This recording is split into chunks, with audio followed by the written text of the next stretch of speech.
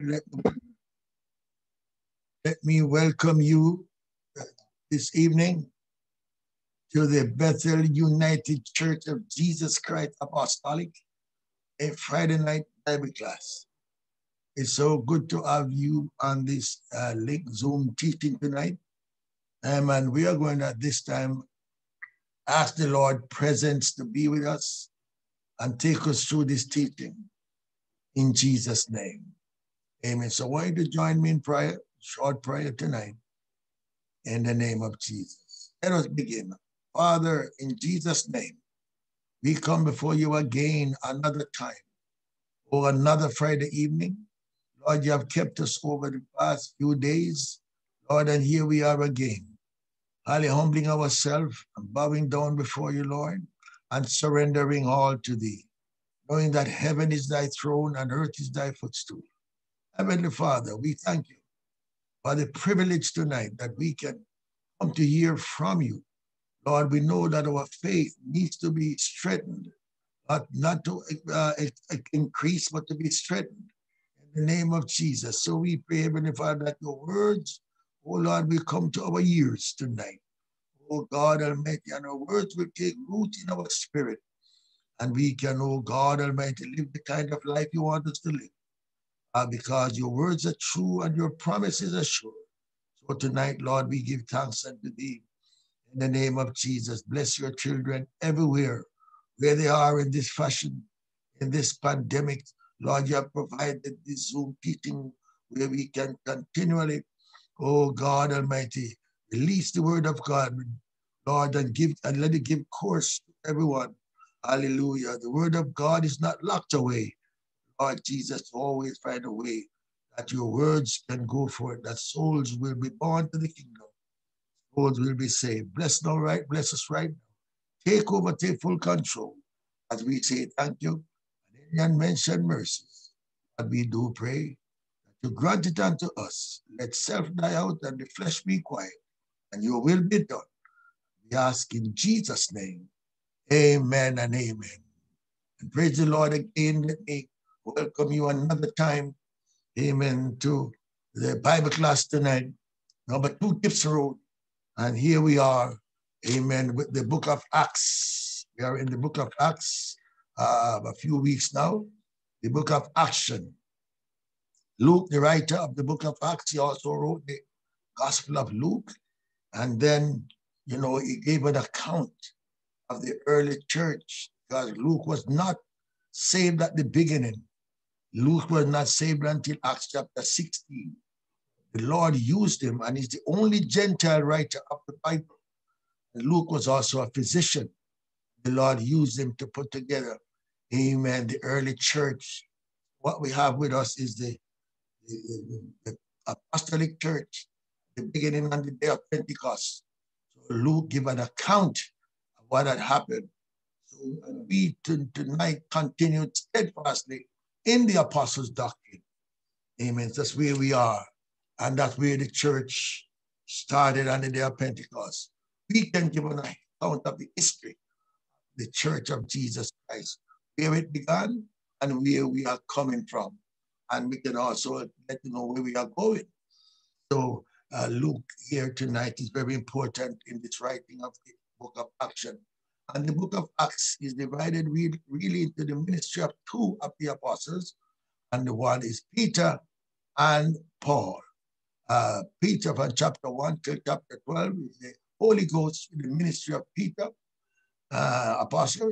He was the man that Jesus gave the keys to open the church on the day of Pentecost and in Caesarea with Cornelius' house. And then we have Paul, who saved was 16 years after Peter. Here we have Paul in his ministry, takes from Acts chapter 13 to the end.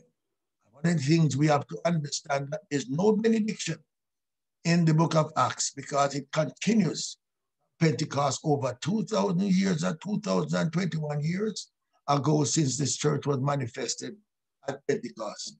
Here we are, we tonight are part of the body of Christ. We continue steadfastly in the apostles' doctrine. tonight we are dealing with Paul, the conversion of Paul. But the church had begun in Jerusalem, and in their Pentecost, when the Holy Ghost came, 3,000 souls were baptized, and the next day 5,000. And the church grew into great numbers, and the Lord blessed the church. But one of the things that happened was the Lord, before he went away, gave instruction that they should begin the preaching and teaching in Jerusalem, then Samaria, Judea, and to the rest of the world. The apostles at that time did not truly obey that, what Jesus said. They tried to privatize the gospel in Jerusalem. They kept it there, and after a while, amen, there was a great persecution of the church, which scattered them abroad. And then the gospel begins to be spread all over the world, because it's an international gospel that can't be privatized. It's not national. Can't keep it to itself. It is the gospel that comes to save the world. But God so loved the world that he gave himself to us as our kinsman redeemer, and redeem us from sin and shame and degradation. Here we have tonight, amen, we are with the book Acts. Luke, the writer, like I said before, and we are in chapter 9, and we're going to look at this man, Paul, Saul, we should say. Let's deal with Saul first. And because he had two names, he was Saul and then Paul. And so Paul, he had a dual nationality. He was a Hebrew and he was a Roman citizen. We need to look at all of that. But this time, the church in Jerusalem had grown, and it's grown so, getting every day, it was, souls were added to the church, and the numbers of the church had multiplied. And what has happened that the religious people, the Jews, with their religion that they had, Judaism, were decreasing, and the apostolic church were getting more and more popular. Here we had a problem there. The opposition was from the authorities. So we have our text tonight. From chapter 7, we notice that chapter 6, they talk about the deacons, and then Deacon Stephen was stoned. And when Deacon Stephen was stoned in Acts chapter 7, after his defense, he defended himself with the gospel. He took them on a journey, an history journey, and went from Abraham down to their present time, and to let them know that this is Jesus, he is the Messiah. And then they were cut to their hearts when Stephen spoke. The word convicted them, and they were cut to their heart, and they bashed him with their teeth, and they took hold of him and stoned him to death. And that was in chapter 7, verse 58. I'm going to just read chapter 7, verse 58. It said here, and I read chapter 57. Then they cried out with a loud voice and stopped their ears and ran upon him with one accord. They were hungry. It was a mob, and cast him out of the city and stoned him. And the witnesses laid their clothes on a young man's feet, whose name was Saul. So for the first time, we see here Saul's name comes into out of obscurity, because he was there, but now the Bible brings him up, and his name was Saul. So while they were stoning Stephen, he held their garments for them to give them more freedom to throw the stones at Stephen. And they laid their clothes at the feet of this young man, and his name was Saul. And you notice the Bible brings him to us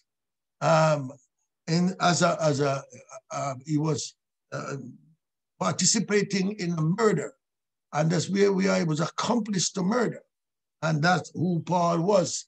Now, it seems that what he was doing it of his own thinking. But yes, that is true.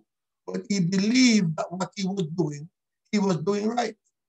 Amen. Because at this time, what happened to him? He had a zeal for God, but not according to knowledge. So these things he was doing, thinking within himself, he was doing right. But the Bible said that they laid their clothes down at his feet while they stoned Stephen. And we know that Stephen calling upon God and saying, Lord Jesus, receive my spirit. So Stephen was stoned, and he kneeled down and cried with a loud voice, this is Stephen, and saying, Lord, lay not this sin to their charge. And when he had said so, he fell asleep. So Stephen was stoned, and Saul was one of the men. This name popped up as an accomplice to murder, and he was there. And so Stephen fell asleep. Now, and the Bible said, as we move to the next chapter 8, said something more about Saul. He said, and Saul was consenting unto his death. And at that time, there was a great persecution against the church, which was at Jerusalem. And they were all scattered abroad throughout the regions of Judea, Samaria, except the apostles. The apostles were still in Jerusalem. And devout men carried Stephen to his burial and made great lamentation over him. And for Saul, the Bible says Saul, he made havoc of the church, entering into every house and hailing men and women, committed them to prison. Therefore, they that were scattered abroad went everywhere preaching the word. So here we have Paul, amen, this man. When you understand this man's credential, and he tells you in the scripture who he was, Paul was born in a place called Tarsus, Turkey. And his father was a Hebrew man, and his mother a Roman connection. Paul was born in Tarsus, and Paul was sent to Jerusalem to be schooled under a rabbi, a top man named Gamaliel. So he's one of these top teachers in the rabbinical schools, and that's where Paul was sent to be trained up to study the law. So Paul studied the law, and he was sent there for 7 years, and he studied the law.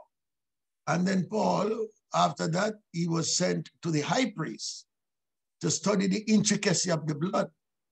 And Paul was with the high priest for 4 years. So that's 11 years of training under the law, the Levitical system, the rabbinical school. And there he was being trained up under the law. And when it comes down to the blood, he knew what that was all about. So on the Day of Atonement, Leviticus 16, if you understand that, Paul will give you a good teaching on that particular day. He understood that from the high priest. So here we have Paul. Now the church was growing in Jerusalem, and Jews were being influenced into the church. They were being drawn in by the Holy Ghost, and Paul, they didn't like it because what the church was teaching about one king, King Jesus, repentance, baptism in Jesus' name, and they began to grow. And what happened was Paul then began to persecute the church. Didn't like what the brethren were saying. Now, if you understand Paul's credential, Paul said that he was an Hebrew of the Hebrew. He was a Pharisee of the Pharisee. And he said that what? He was from the stock of Israel, circumcised on the 8th day. And from the tribe of Benjamin. So he's what you call a full-blooded Jew all the way through. Judaism was in him non-stop. Now, Paul said when it comes down to the law, he said touching the law, he was blameless. But you see, in other words, what he was saying, and if the law could get a man to heaven, Paul would have gone, leave all of us. But when it comes down to the law, he said he was blameless. But he says, when it pleased Almighty God to separate him from his mother's womb, he conferred no longer with tradition, which is the law. So here we have Paul with his credentials. This man, now he studied and he was now an attorney, and he used to advise the Sanhedrin Council, amen, and the authorities what to do. So he was their religious, he was the hope of Judaism. And now anywhere the Christians talk about Jesus, Paul would go and Paul would seek them out, arrest them, bring them back to Jerusalem, and do what he wanted to do, put them in prison, and he would kill them. He had that much authority and power. And this is what he was doing. So the Bible said that Paul run havoc with the church, and they were under pressure until the brethren, it was more after the Jewish brethren, to get rid of them because they're talking about another king. And he thought because over the years and the history, Israel slipped into so much idolatry, worshiping strange gods, false gods, and everything. So when the name Jesus came, and when the church started to manifest, he thought it was something different from what God wanted. So he began to persecute the church. And any Jewish man that gets into the church, Paul would go towards him, and the Gentiles that is in the church, he would begin to go for them. And he would arrest them, bring them back to Jerusalem, and handcuffs and chains, and he could kill them if he wanted. That's the power he had. And that continued because the persecution from Paul allowed them to be scattered and go into Judea and Samaria and other parts of the world to preach the gospel, as what Jesus Christ had told them before he went. And before he went even to Calvary, he told them that the gospel must be preached. Go ye therefore. Jesus told them after his resurrection, teach all nations, baptize them in the name of Jesus Christ for the remission of sins. They shall receive the gift of the Holy Ghost. Here we have Paul going to Damascus. So if we go to chapter 9 of his conversion, we will find out here at his conversion. And the Bible said, and you know the verse that we really need to look at is verse 15 of chapter 9. Verse 15, which said, but the Lord said unto him, go thy way, for he is a chosen vessel unto me, to bear my name before the Gentiles and kings and the children of Israel. So Paul was commissioned. So let us take a look tonight at his conversion. This man who was angry with people who call on the name of Jesus.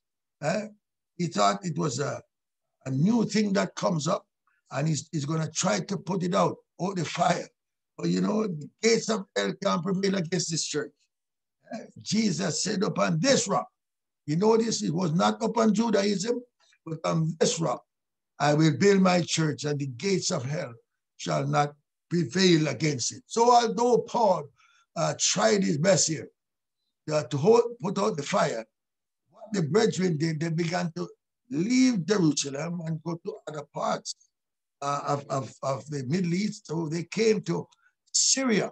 And Damascus is the capital of Syria. Syria is on the northern side of Israel, right on the top, and Damascus is the capital of Syria. So the brethren them were heading towards Syria and Damascus.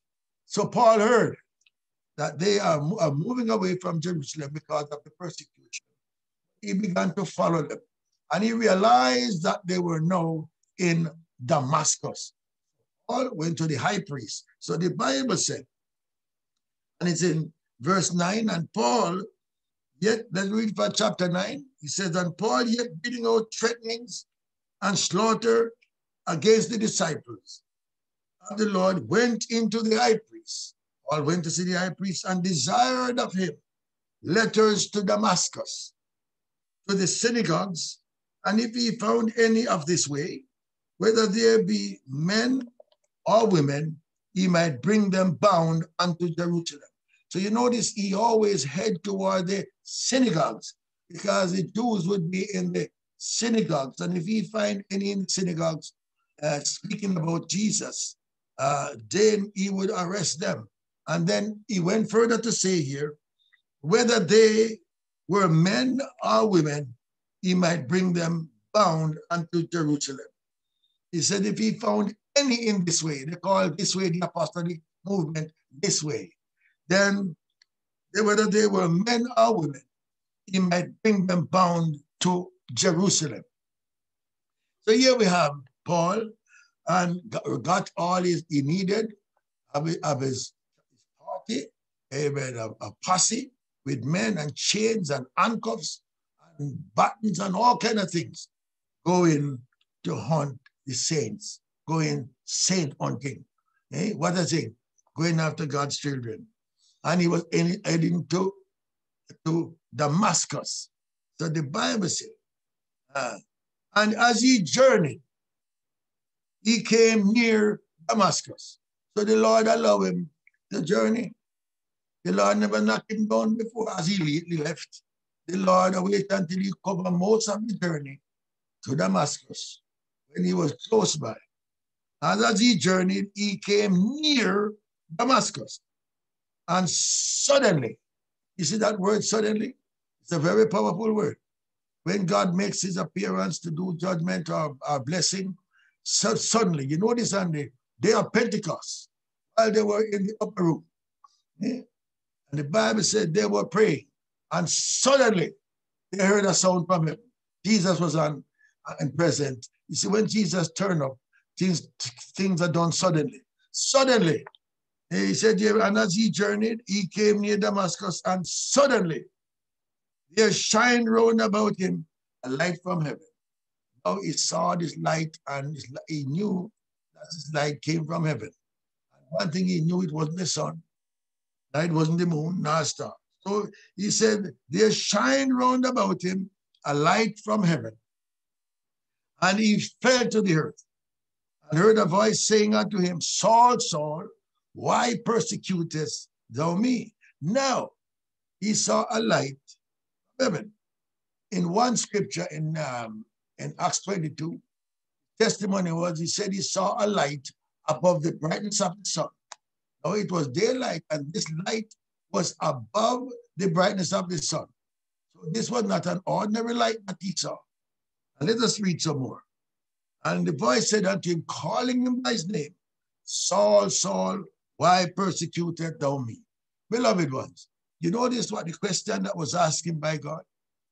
Why God didn't say, why persecutest thou the brethren? He said, why persecutest thou me? You know what that is telling us? That we have no right to be making any kind of a persecution or a problem for any one of the brethren. We shouldn't do that. That when we do things against the brethren, persecute them, it's God will go up against. Hear what he said to Saul. He didn't say, why persecuted thou the brethren? God said, why persecuted thou me? So I have to be careful what I do and say to you. I have to have kindness shown to you. I have to have sympathy, mercy. I got to be humble towards you. So he said here, and he fell to the earth. He fell to the earth when he saw the light from heaven. He fell to the earth and heard a voice saying unto him, Saul, Saul, why persecuted thou me? God said that it was him that was being persecuted. And he said, Saul answered and said, who art thou, Lord? Because the voice was penetrating. It's a voice that he never heard one voice like that before. Now he answered and said, who art thou, Lord? Who art thou, Lord? And what will thou? He said, who art thou, Lord? And the Lord said, I am Jesus. I am Jesus whom thou persecutest. It's hard for thee to kick against the pricks. Now here we have Paul, when the Lord said, call him by his name, and why thou persecutest thou me? He said, who art thou, Lord? You notice that he answered him, Lord. That Lord, he answered him, knowing that the voice was some voice of authority. But he said, who art thou, Lord? And the Lord said, I am Jesus, whom thou persecutest. It's hard for thee to kick against the pricks. Now, the problem with this, when he said, I am Jesus, whom thou persecutest, Paul, something about that, Paul understood right away. Now, Jesus, the name Jesus was pretty known in Israel time. A lot of people would call Jesus. But what happened to Paul here? Why he was so surprised for what happening? He said, I am Jesus. Now, from the moment that the voice said, I am, Paul knew who it was at that time because he's a man who studied the Bible, studied the law, the Torah. Now, when Moses was about to go to the children of Israel to deliver them, Moses said to God, whom shall I say? He said, but they need a name. They need to know who. So the Lord said, go to them and tell them, I am that I am. Now you notice the Lord used the word I am, but there was an abbreviation there. They didn't put the name to the I am because the name was not revealed yet to anyone who the I am is. So there was an abbreviation there. All they had was the I am. So Moses went down to Egypt and told them that is the I am that I am, sent them to deliver them. All right? So when now here he meets Paul on the Damascus road, and when Paul said, who art thou, Lord? He said, I am Jesus. He put the Jesus to the I am. He says, I am Jesus whom thou persecutest. It's hard for thee to kick against the pricks. Now, what Paul was doing, just like any other religious people today, you know, and this is where we have to pray for the world, pray for the religious people. You know, the religious people of this world today, they have a zeal for God without knowledge. They don't know who he is, but yet there's a desire in them of a zeal to know, but they have a zeal to know, but they have no knowledge of who he is. What they're lacking is knowledge of who the Creator is. And you say they are so sincerely wrong. You look at religious people today, and everything looks the same. They have buildings, and they have choirs, they have pulpits, they have music, they have, but when they hear, they don't have the doctrine right. So they have a zeal towards God, but without knowledge. You see, so what they want is to have the knowledge of who the Creator is. Any man lack knowledge, ask of God. Amen. God will give knowledge liberally to any man that knows wants knowledge. But to know who God is, you need to have the knowledge of who God is. Here we have Paul, who did not know who Jesus was. Paul, yet he had a zeal for God, but everything was without knowledge. So all his training, his teaching, amen, the time he spent with Gamaliel, the time that he spent with the high priest, and what he was an attorney to the Sanhedrin Council. You know, man, he was a top man, Pope of Judaism. He was sincere in what he was doing, but he was sincerely wrong. Today is what we have to pray for is people that is religious, who think that they can do anything, looking for easy religion. Now, this salvation that we have is the greatest thing on this planet is this salvation. The discipline that it go with it is holiness. You see, an holiness without which no man shall see God. So to get into this salvation, to get into this church, you have to come the Bible way. I was listening to somebody on the tube was saying, and they look like they were, and they're sounding like they were, but when they opened their mouth and they were singing this song, and the song that they were singing, it says, God in three persons. I close the book saying that. God is not in three persons. God is one person. God in three persons, blessed Trinity. No, that is entirely an error. That is out of this gospel. It's not in the Bible. There's only one God in the Bible. From Genesis to Revelation, there's only one God with the Bible testifier, and his name is Jesus.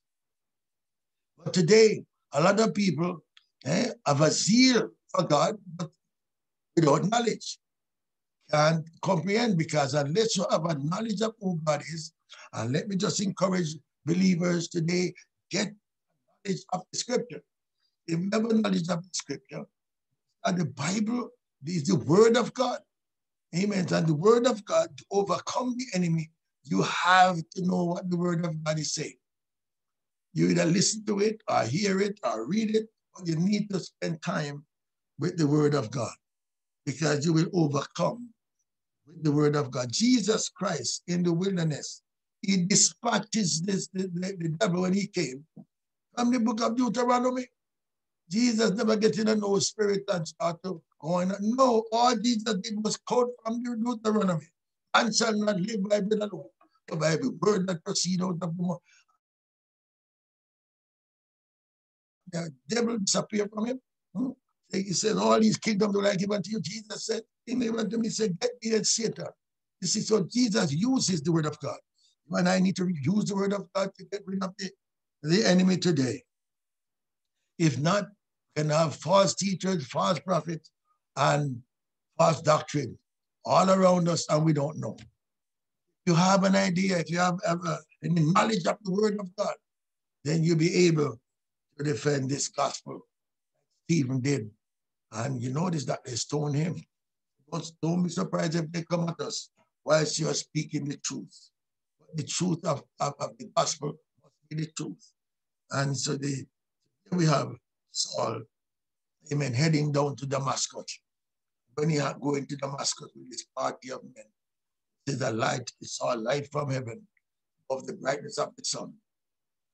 When he heard a voice saying, Saul, Saul, why persecutest thou me? And the word said, the voice said, Saul, Saul, why persecutest thou me? It's hard for thee to kick against the pricks. He said, who art thou, Lord? He says, I am Jesus. I am Jesus. So you notice that the name only came in the New Testament, not in the Old Testament. The I am, because you know, even the Gospel of John, the 7 I ams in. I am the good shepherd. I am the door. I am all the I ams. In John's Gospel, it's written by John. But here we have, he said, why persecutest thou me? And he said, who art thou, Lord? And he said, I am Jesus whom thou persecuted. It's hard for thee to kick against the pricks. Jesus told him. And he trembled and astonished said, Lord, this is all now, Lord, what will thou have me to do? Is that good? And then somebody think that's what some of us need to be asking the Lord Jesus. What will thou have me to do? Yes, we need to know what the Lord wants us to do and not to go and just do what he wants to do. As God is in charge of us. We are in the body of Christ and he tells us what we need to be doing.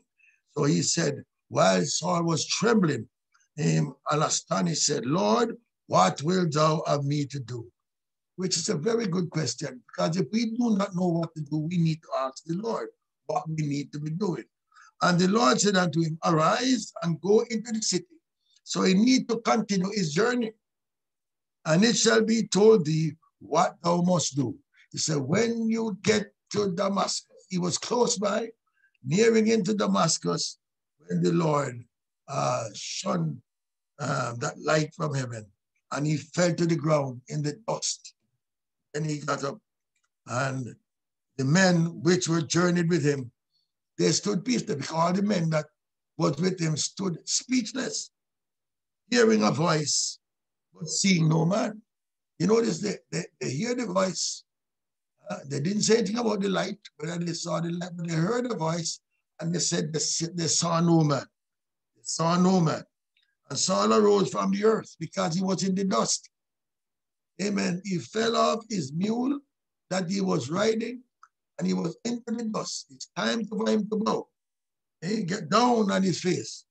And when his eyes were open, he saw no man. But they led him by the hand and brought him into Damascus. So what happened? Blindness. So the Lord blinded him because the light that he saw above the brightness of the sun, that light to get him to where God wanted him, that light was like the light in the very beginning. When God said, let there be light. That was not sunlight, or because sunlight didn't come until the fourth day. And the fourth day, he made the sun, the moon, and the stars. But when he said, let there be light in the beginning, God said, let there be light, and there was light. That light, was the light that shone on the Damascus road. And when the light got to Saul, it blinded him, fell to the ground into the dust, blinded. And when the Lord wants, is him to do work for him, the Lord has to first blind him, then he opens his eyes that he can see. Because you see, natural eyes that is open, without Jesus Christ, you are blind. There are so many blind people in the world today. What? Not physical blindness, but spiritual blindness. So what we need to have is spiritual sight, Holy Ghost sight, that we can see. The world today wants to see to believe, but the Bible doesn't teach us that.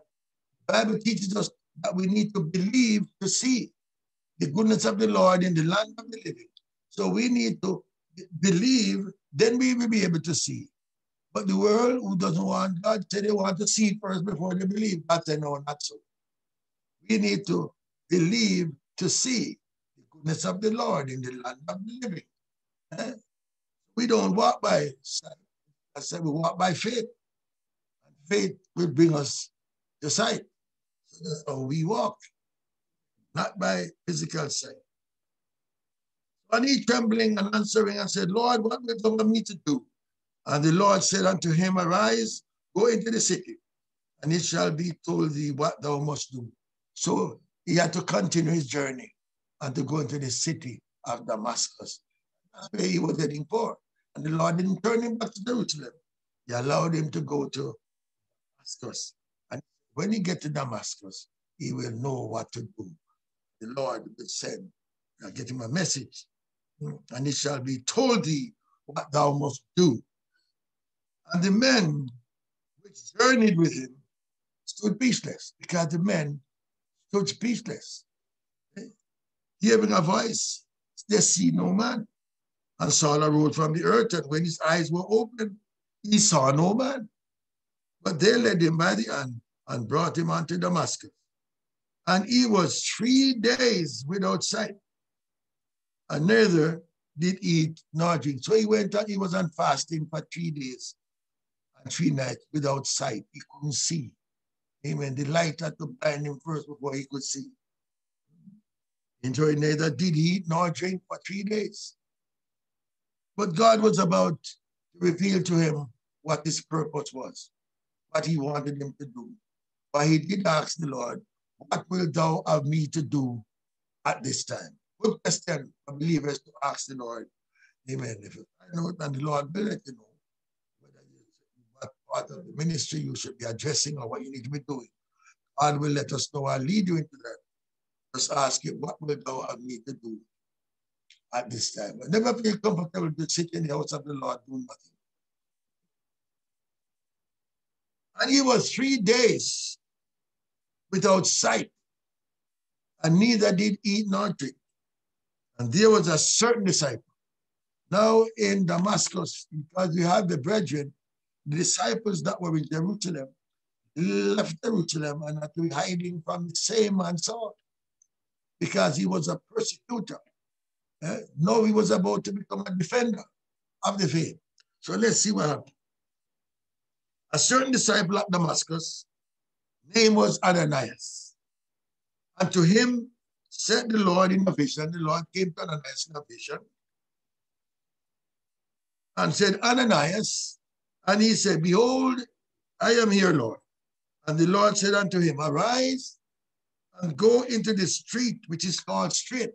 Go into Straight Street and inquire in the house of Judas for one called Saul of Tarsus.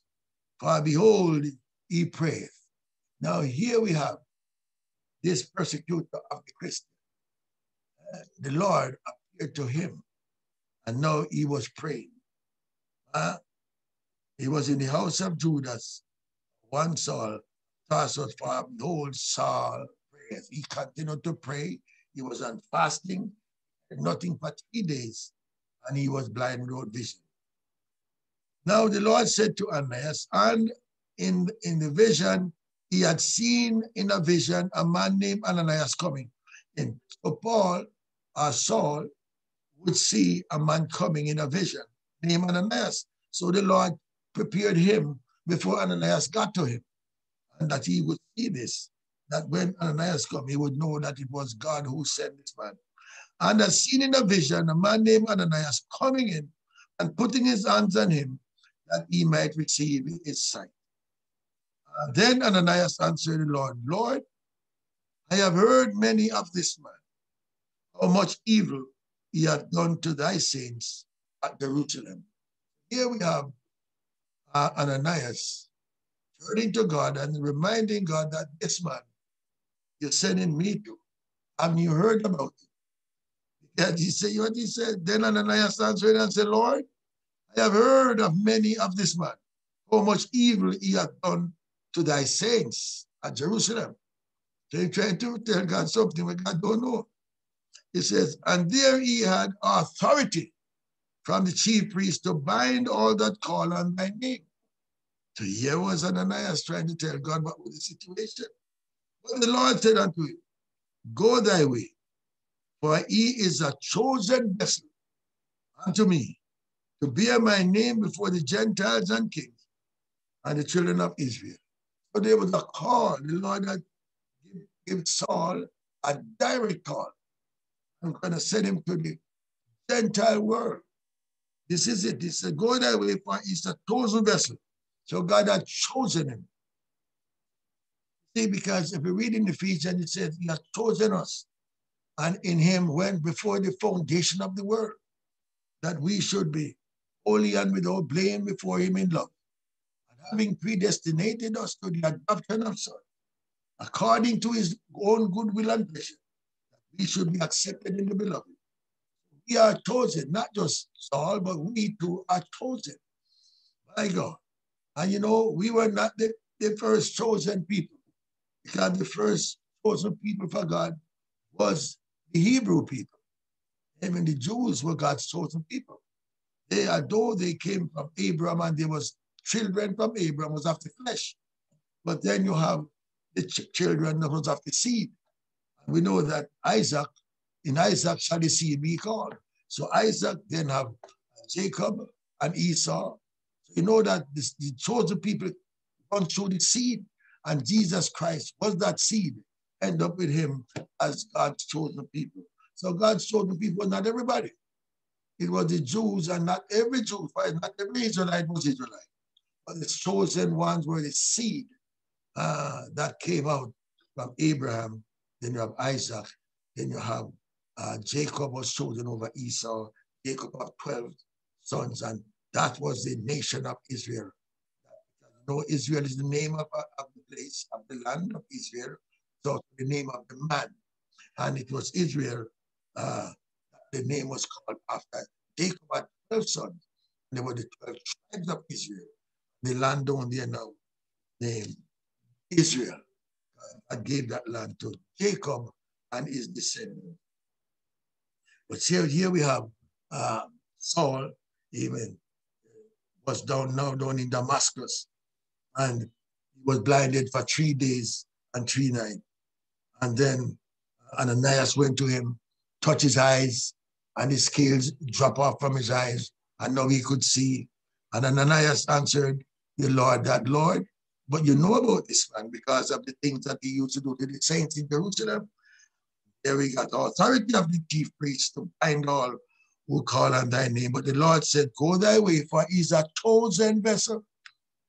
Amen. And the Lord wanted him, amen, to become a minister to the Gentile world. So he is a chosen vessel unto me to bear my name before the Gentiles.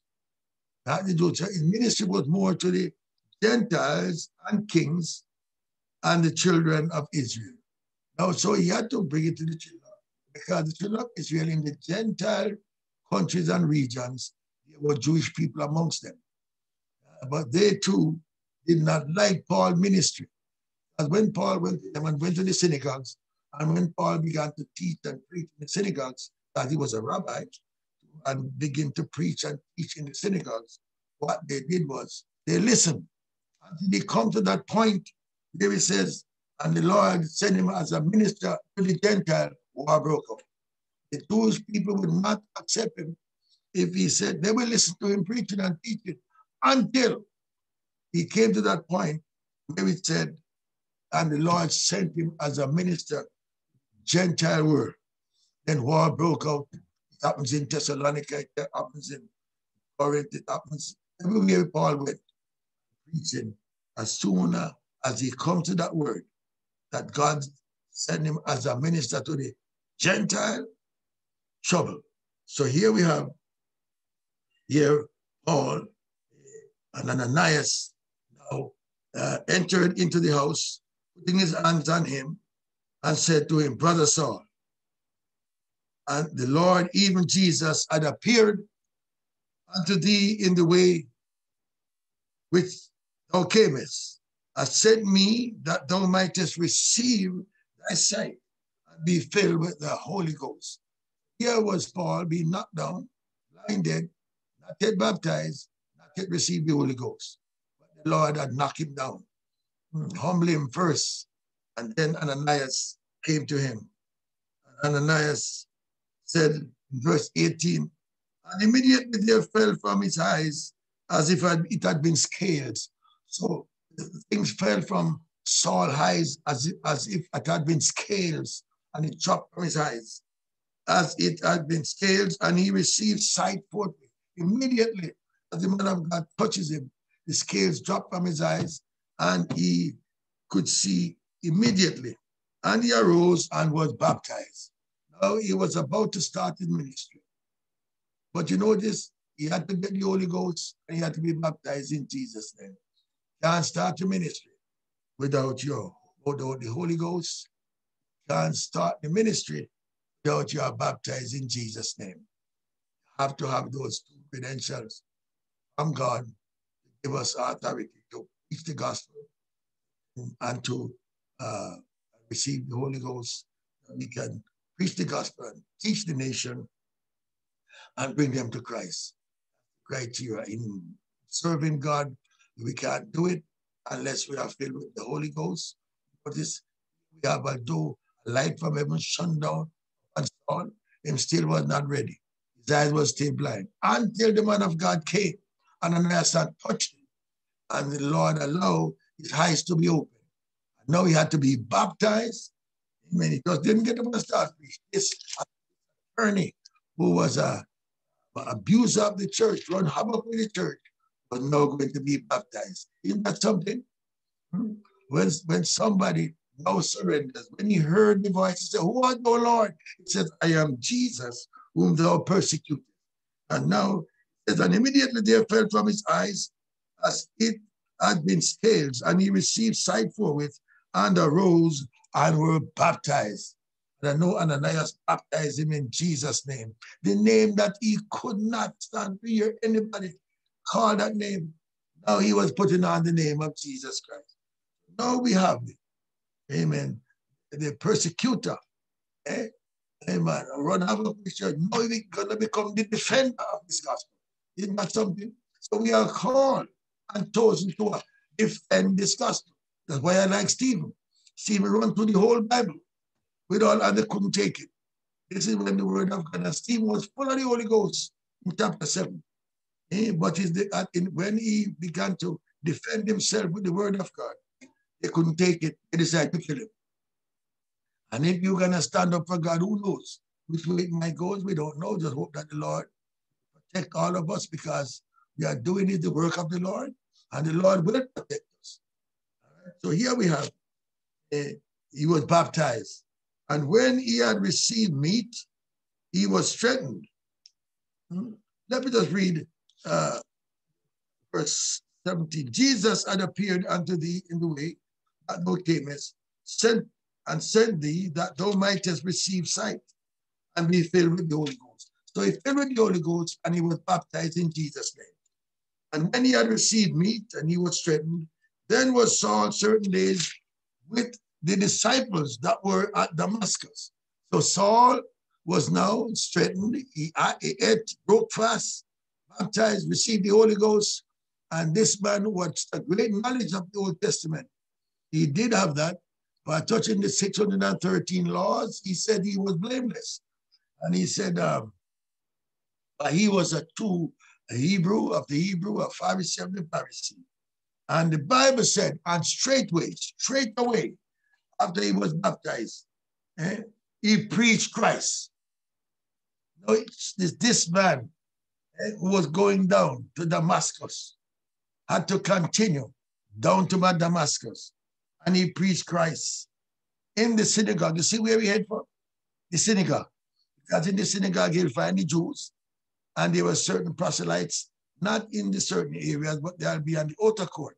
But he went to the synagogue, and anywhere the temples were, he would have found the temples because his people, Paul desired that all Israel should be saved. But now he was sent as a minister to the Gentile world. He would never expect that was going to happen. To the pagans, to the people who were not a people, the heathens and sorcerers. The Lord sent him one man to the entire Gentile world. Isn't that something?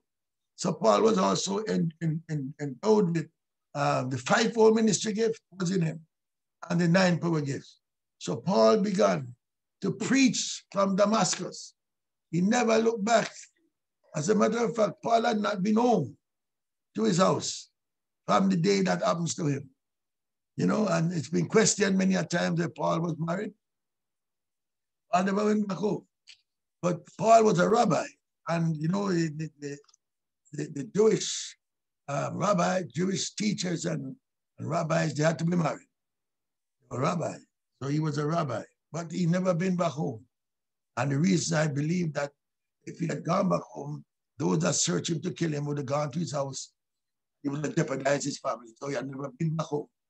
This is when God says he's going to show him how he needs to suffer by his name. And straight away he preached Christ in the synagogues. And in that he is the Son of God. He realized that Jesus is the Messiah. The Son of God. He recognized that. And he began to preach Christ. Christ means the anointed one. You know that the anointed one, that Messiah in the Hebrew was the Messiah. It was him who came and no longer know me, his son. He knew that he was the Son of God. But all that heard him were amazed. So the public now, those that knew, saw the reputation of binding believers, saints, and bringing them back to Jerusalem to be tried, beaten, put in prison. They all knew of his reputation. But all that heard him were amazed and said, is not this he that destroyed them, which called on the name in Jerusalem? So they recognized now that Paul, who was calling on, who was persecuting them in Jerusalem and destroying them, called on the name of Jesus. And they said that he came to Damascus for the same intent, that he might bring them bound to the chief priests. So they were afraid of him because they thought that what he's saying that he's now saved might not be true. Maybe he came with the same intent to do what his original journey was for. But now the Lord had changed his journey and turned him into a believer. What a mighty God we serve. Bound unto the chief. So, but Saul increased. The Bible said, but Saul increased more in strength and confounded the Jews. Now the preaching Jesus to the Jews, which dwelt in Damascus, proving that this very Christ, that Jesus is the very Christ. It wasn't easy for him now, but he's going to preach. Right man for the job. Okay? And after that, many days were fulfilled. The Jews took counsel to kill him. Now, Paul was the hope of Judaism. Paul was persecuting people for the name of God, for God, what he said he was doing. Being a Pharisee and an Israelite, and he believed that any other God beside the one God that he knew, Jehovah, it would have been blasphemy and idolatry. So he was doing it, amen, for God without knowledge. He had a zeal, but no knowledge. And that's where the world is today. The apostolic believers in the world today is not many compared to the world or what's heading in the wrong direction. But we have to pray for them because some of them sincerely believe what they're doing, but they are sincerely wrong. They have a lot of zeal of God, but without knowledge of who He is. That's why we have to praise God, you know. And because of that, I spoke the other day, and I speak about other people going into church for various reasons. And some are not going because they want salvation. Some see the church as a club. Some see the church as just somewhere to go on a Sunday morning. But that's not what church is all about.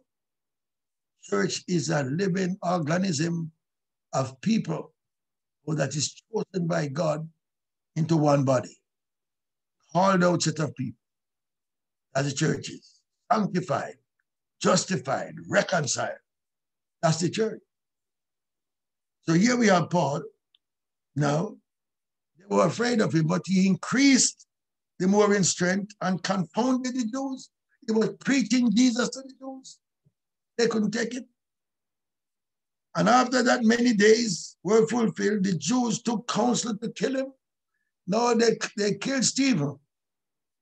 Now look what he did. They killed Stephen in chapter 7 of the Acts. And he was one of the instigators in killing Stephen. Now they turned around to kill him. Now look what this Bible said. And after that, many days were fulfilled. The Jews took counsel to kill him. But their laying await was known of Saul, and they watched the gates day and night to kill him. So here his life was in jeopardy. I believe he must remember what he did to Stephen. Because the Lord said, I will show you all you need to suffer for my name. But part of his journey was suffering.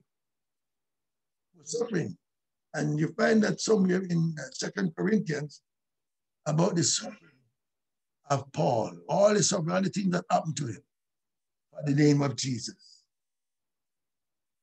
So they lay wait for him. Then the disciples took him by night and let him down by the wall in a basket.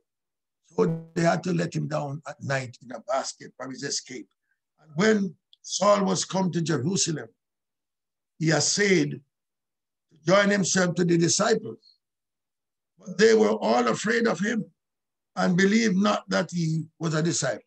So it took them a long while to accept this man because he did a great havoc to the church. And the brethren not to be hiding and disappearing from Jerusalem because of him. He relentlessly pursued them. You notice that he was from the tribe of Benjamin, and the Benjamin sign, he was a wolf, and a wolf would pursue and attack. But that wolf spirit was in him. That's why Jacob had the name Benjamin as the wolf. And Saul came on from Benjamin. So he had that hunting spirit about him. And he couldn't get rid of that until he got saved. Then he became a defender. He became a defender. But he was from the tribe that hunts. And that was, because when Jacob was pronouncing the blessing on the sons, some of them he used an animal to describe the nature of the ones that is going to, for the future and in the future tribes that what will happen to them. You see, Benjamin was one of Jacob's sons, but here was Saul manifesting the wolf thing, going around capturing people, doing all that. What the wolf was at night. Then you also had the lion, which is Judah. It's a cow. Naphtali, which is the steed. You have Issachar with the one that go down, plow. You had them all different names, animal names or whatever. And as Jacob gave it to them, but this wolf is Benjamin. That Saul came from. That's why his nature was like that, a hunter, hunting people down. But here the Lord had to change him to give the people rest. One man to show how dangerous he was and the kind of thing that was going on with him. Once the Lord removed him out the way, rest came for all the churches. They could see the impact of what was happening to the church when he starts his hunting and persecution in any house he went into. Take out the father, the mother, the children, and he could arrest them and bring them to Jerusalem and imprison them. He had that authority. Here, Jesus Christ, turn the situation around. Turn this hunter, amen, turn this prosecutor into defender of the faith. That's God for us. So the disciples let him down. And when Saul was come to Jerusalem, he wanted to be with the people, but they could not stay. They didn't trust him. They still wouldn't trust him. You know, they was afraid of him still because they couldn't believe that such a man as that could get salvation. Because he was wicked and he was doing what he thinks was right, but killing people, yeah, and saying he was doing it in the name of God. But then the people and disciples in Jerusalem would have nothing to do with it. They were all afraid of him and believed not that he was a disciple. But there was a man, the Lord always have a man to help.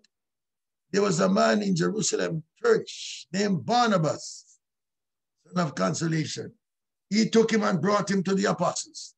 Here we have God provide Barnabas to bring Saul to the apostles that was already existing and declared unto them how he had seen the Lord in the way and that he had spoken to him of how he had preached boldly at Damascus in the name of Jesus. And he was with them coming in and going out of Jerusalem. And he spake boldly in the name of the Lord Jesus and disputed against the Grecians, but they went about to kill him. Everywhere he went and preached Jesus, they were about to slay him. Which when the brethren knew, they brought him down to Caesarea and sent him forth with Tarsus. So they sent him back to his country, where he came from, and that was Tarsus. Before he got back to Tarsus, when he left Damascus, he spent 3 years in Arabia. And when he was back there, and he was also studying, and then he studied, and then he realized about the church, the revelation God gave to him about the mystery of the church. And the mystery of the church is that Jews and Gentiles should become one. Paul got the mystery of the church, and Paul came back with the church and really established the church by laying out on the foundation what this church is all about. That's why you find in the New Testament, Paul writes 7 letters to 7 churches. Although Jesus gave John 7 letters to 7 churches, given to John after Paul's time. Paul already wrote 7 letters to 7 churches. Romans, Corinthians, and then he talks about Galatians, Ephesians, 7 churches. And that Paul wrote 7 letters to. And the first church that Paul wrote one of his letters to was to Ephesus. And you know, when Jesus gave John the 7 letters to the churches, the first church the Lord gave John to write to, Jesus write to, and John wrote it to, is to Ephesus. And John was the bishop at Ephesus at that time. When Paul wrote to Ephesus, Paul and Timothy and all them up there, his son in the gospel. So here we have Paul. Went and Paul got the mystery of the church. The mystery of the church was that Jews and Gentiles should become one of the same body. And which Jesus didn't tell the apostles that. Because Jesus only told them that there are many things he's got to say to them, but they can't bear it now. Jesus didn't tell them that the church is going to be between, it's going to be a mix-up church between Jews and Gentiles. Because when the new covenant was made, the church, amen, manifested after Jesus' resurrection. And the church was there, amen, for both Jews and Gentiles coming. But Jesus didn't tell the Jews about that because they wouldn't go up to the upper room. Jesus told them to go up to the upper room and they should wait until they are endued with power from on high. But he told them. So when they get the Holy Ghost now, Jesus said, when the Spirit of truth shall come into you, then you shall know how to deal with the situation. Because there was this thing between the Jews and the Gentiles. But the church was a vehicle. The church, the new covenant, was a vehicle that God has established to bring both Jews and Gentiles together. But the Jewish people rejected Jesus, they rejected the Messiah. The nation of Israel did that. And because of that, God turned to the Gentiles. And the Lord getting the church out of the Gentiles. How did we come in? Because we apply faith. Faith unto righteousness. And we obtain salvation. Now the problem with the Jews, they held on to the law. And they're using the law to attain unto righteousness. And it can't, because law means works, and righteousness you can't work for it. It's a gift by grace given to us. But we know coming by faith and receive it. But the Jews now, using law, did not attain to it. And so when Jesus came in, they reject him and said, give us Barabbas. Away with this man. That's what they said. Crucify him. We have no king but Caesar. Eh? That's what they said. And because of that, blindness in part happened to them. Broken off the green tree because of unbelief. Eh? So now we have the Gentile church. Yeah, so here we have Paul here now in Arabia for 3 years. And when he came out with abundance of revelation that the Jews and Gentiles should become one, the same body. But the thing about the new covenant and the church is that when the Gentile man gets into the church, no longer a Gentile. He lost his Gentileness, his culture gone. When the Jews get into the church, he's no longer a Jew because his Jewishness gone. And both are one new man in Christ Jesus. If any man be in Christ, is the new creation. All things are passed away, and all things have become new. Here we have new covenant and the church being manifested. Paul then had there the ministry. And he went down to Tarsus. And from Tarsus, then church in Antioch began to grow. Antioch was a few hundred miles from Jerusalem. And the church now in Antioch, a lot of Gentile people began to get into the church in Antioch because in Jerusalem had this problem with circumcision. The Jerusalem brethren, the Jews, they still held on to the thing about circumcision. That to be saved, truly saved, you have to be circumcised. That's what the Lord has said to Moses. But Paul and Barnabas went down there and made big discussion in the Jerusalem church. And then they came up with the understanding that the Gentiles do not need to be circumcised because the Jewish fathers did it and they couldn't serve God. So he said, put no further yoke upon them because they're receiving the Holy Ghost when they were baptized. So what he said they need to do is they should keep away from fornication and eating meat with blood in it. And that's what, from that, doing those things, then they should be all right. So they left with the decree and went to all the churches. So here we have Paul in Antioch, his first missionary journey was going to happen at Antioch. Amen. When Barnabas and him was up there, and Antioch was a Gentile-oriented church, and with Gentile believers. And it was really not Gentile because they are believers, but then they would sort of segregate themselves more where they feel more comfortable. And in Antioch. So Paul started his first missionary journey in Acts chapter 13. Going to start his missionary journey because Peter continued till Acts chapter 12, and he went to Rome, and he was crucified in Rome. Peter was. Paul continued from there until the end of chapter 28 of the Acts. Then Paul started his first journey in Antioch, and head for Cyprus, and Cyprus went all over Lystra, over Pamphylia and Cappadocia. First missionary journey, Galatia, covered the whole of that area. And he covered that, and Paul did 4 missionary journeys, in his time. And Paul, at the end of the day, end up in Rome. But to get to Rome, one of the things about it, you have to read the book of Romans to see what Paul did. But you have to remember also, he needed to go to Rome, and he was so anxious.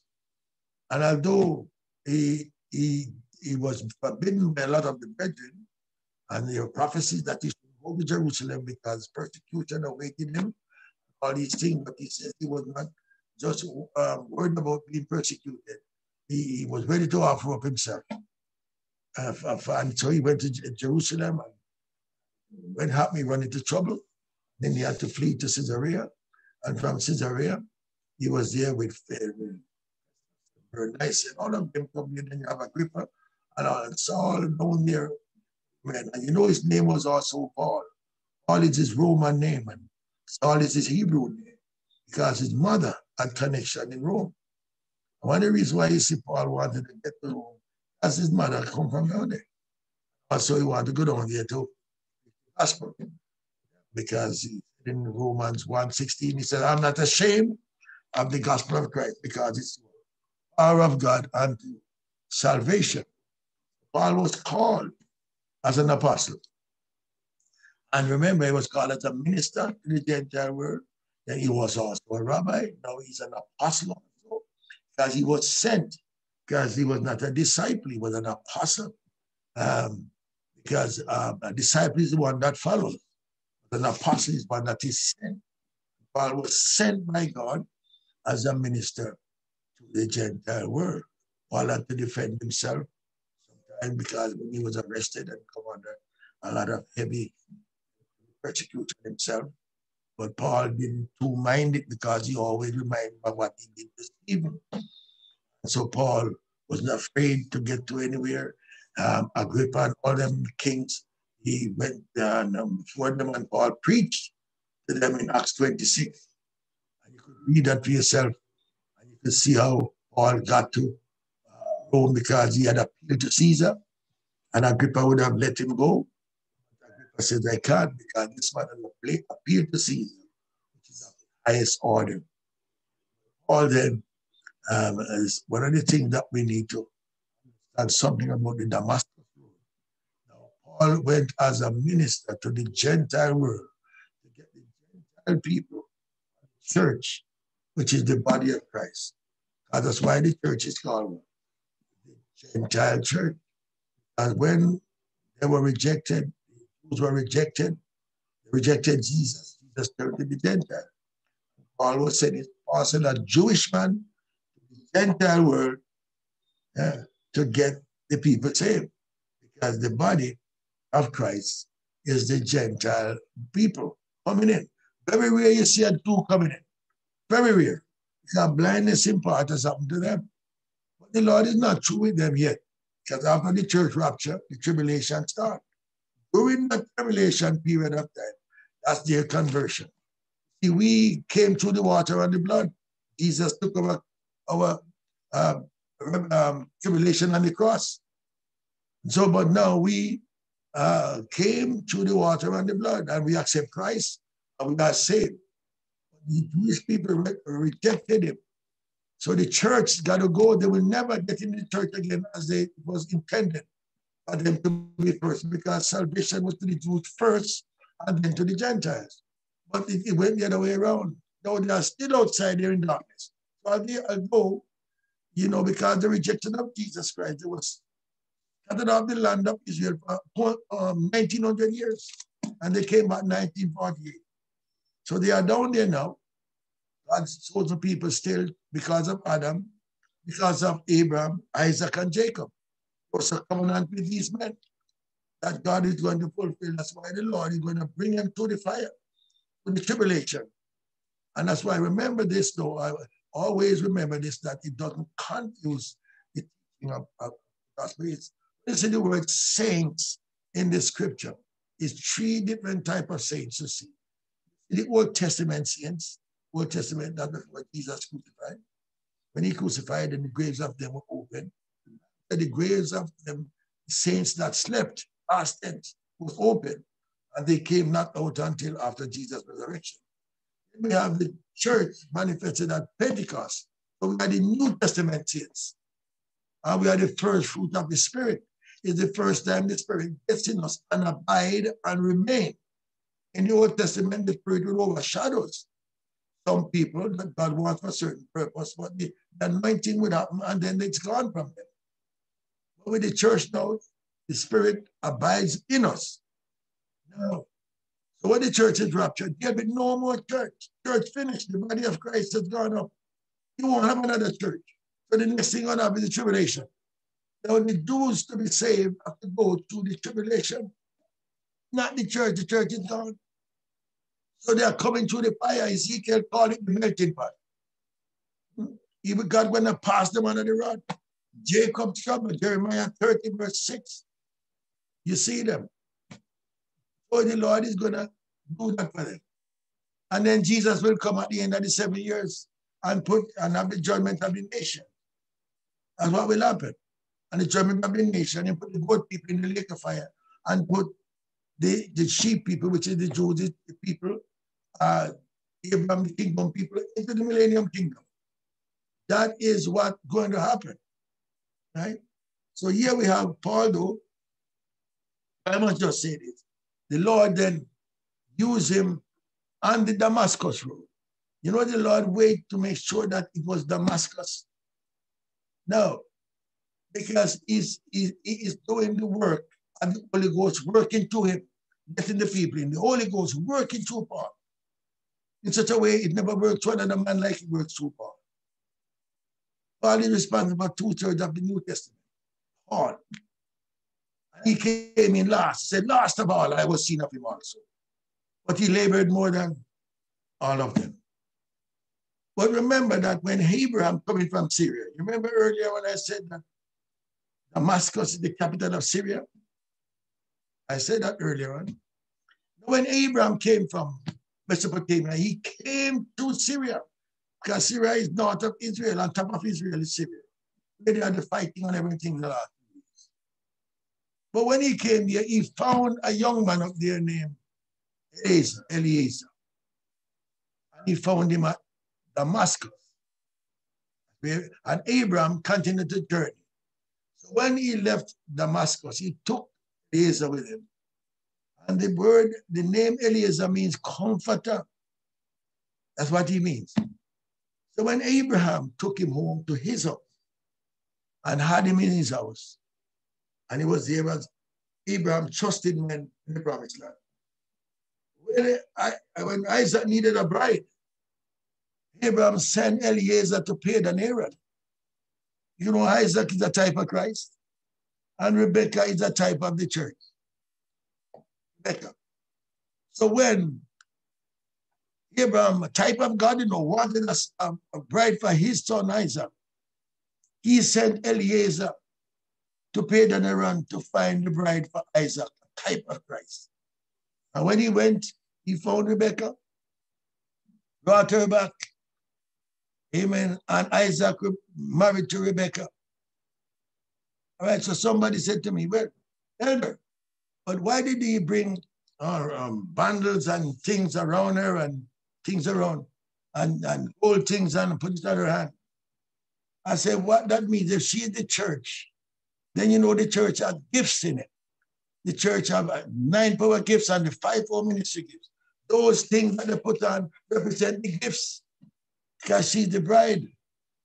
And remember that Isaac is type of Christ. So they represent the church, but it's the Holy Ghost that is looked after the church now. The Spirit of God is dealing with the church. And when you see, because Jesus, remember, he had a threefold office: prophet, priest, king.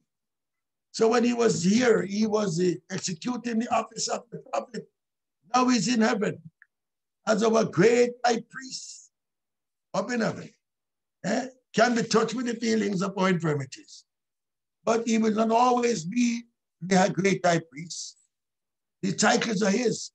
So when the church is raptured, the marriage is going to take place in heaven. And Jesus Christ and the church going to be merged in heaven. Judgment of the nation, judgment seat of Christ. Then you have chapter 5, you have the marriage. Then at the end of the tribulation, the end of the 7-year period, we shall come back with Jesus Christ to the church. And we're coming back to set up the millennium kingdom. That David's son, 2 Samuel 7 says, God said, I will provide a son to sit upon the throne of David and made it an everlasting covenant. So here we have Jesus Christ, the son of David. And when Jesus, as in his ministry, as a prophet, walking around Israel, around Eden, and they wanted help, notice they called him Jesus, thou son of David, have mercy upon us. So they knew that Jesus Christ was the son of David. As a matter of fact, Jesus got 7 sonship. 7. He's the son of God. He's the son of man. He's the son of David. He's the son of Abraham. He's the son of Mary. He's the son of Joseph. All them sonship is him. They were entitled to do with his titles. Because he is the son of God. Give him universe, meaning all eternity and everything belongs to him. Son of man or universal, all mankind belongs to him as the son of man. Luke, and he as the son of Abraham, all Palestine and Israel belongs to him. Belongs to Jesus. And he's the son of David, king over all the earth. So all the sonship belongs to him. You see. Now, and he's also the only begotten son. Only God could begot himself. Nobody can begot God beside. Only God can begot himself. Now, we are the sons of God. So you also have the redemptive son. You have the creative son. And you have the only begotten son. The only begotten son is Jesus. Now, Adam was the creative son. Adam was created. And the descendants of Adam are the sons of Adam. But when we got saved now, we're no longer the sons of Adam. We are now the sons of God because we are the redemptive son. Well, are you glad you are redeemed? I am so glad that I am redeemed. And I belong to the redemptive son. Looking for the blessed hope for Jesus to come. Here we have Paul, man of God now, protector of the faith, teacher of the doctrine. Paul writes the pastoral epistles, the general epistles, and Paul writes the Pauline epistles. Paul does that. He labored more than anyone. So God bless you tonight. Keep reading the book of Acts, Paul first, second, and third missionary journey. That second missionary journey, you need to stay with it and to see where that's awesome stuff. Second missionary journey. Ask the Lord to open my eyes to that. I will see some things happening. We have got a lot to do in the book of Acts as we are led to stay in it. So keep reading it in the name of Jesus Christ. God bless you tonight. God be with you. So good to see you all. Amen. So good. Amen. And Jada Jasmine and Mr. Morris. The Montez and Sister Gloria. God bless you. Sister Faith and Reinhard. God bless you. Galaxy 10. Jackie Wilson. For iPhone. Basic Grant. God bless you. Mr. Phipps. Les Forbes. Brother and Sister Watt. God bless you. Amen. And then we have Akeem Blake from Jamaica. We have a Jeff Akeem, I can see you from Jamaica. Amen. Deacon Gilbert Pummel. And we have Pastor Jacob. We see Deacon and Sister Walker. God bless you in the name of Jesus. And so many more. Amen. Deacon Gilbert and Sister Vivian. Bless you all in Jesus' name. Go in peace. And let me just close with a short prayer and let you go. God bless you in Jesus' name. Our Father, we thank you for tonight. you, Lord Jesus Christ, for being here with us. Thank you for your words, oh God, and that you have allowed us, Lord, to hear tonight. We thank you for everyone. The blessings of God and your mercies stay with the brethren, be with them, strengthen them, and keep them in every way, in every capacity of the word. God, we do pray for them right now. And everyone, Lord God Almighty, as we're about to separate from the other. Remember your children everywhere, where they are at this time. God Almighty, you know them by name. You know them by their address. You know that they are sealed. They are sealed with the Holy Spirit of promise. And the blessing of the Lord be with them continually. As we give thanks, looking for the rapture of the church. Knowing, Lord, you went away not to stay. Coming back again. Bless us now, we do pray. We say thank you, Lord. In Jesus' name. Amen and amen. God bless you. Bless you in Jesus' name. Amen and glory, glory, glory. Hallelujah.